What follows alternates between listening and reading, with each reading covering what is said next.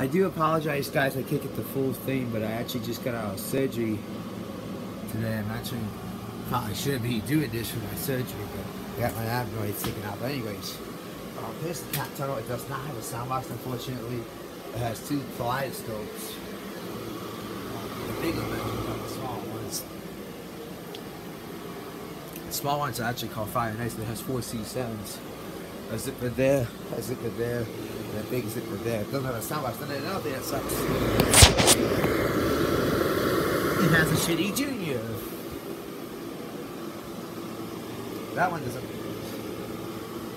show up. I mean, this one lights up okay. I mean, kind of, but I don't know. But this one is taller than the Lowe's Haunted House. Well, sorry.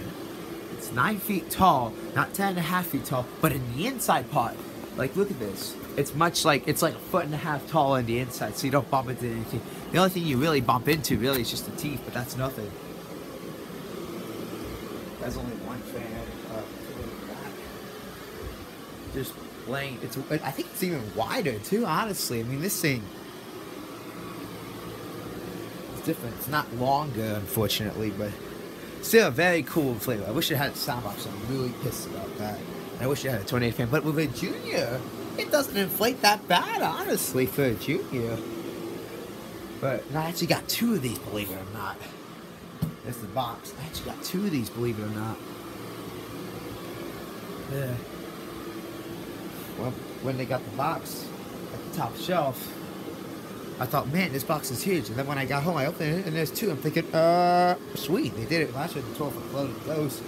So it's not my fault, their fault. So I am going to keep the second one. I'm not exchanging. I might exchange it maybe to get another inflatable. Well, that's what I'm keeping. But maybe I'll exchange the second one for another one. And maybe I'll keep it as a backup. I might sell it. I don't know. I'm definitely not going to exchange it probably. I'll probably just keep it as a backup. But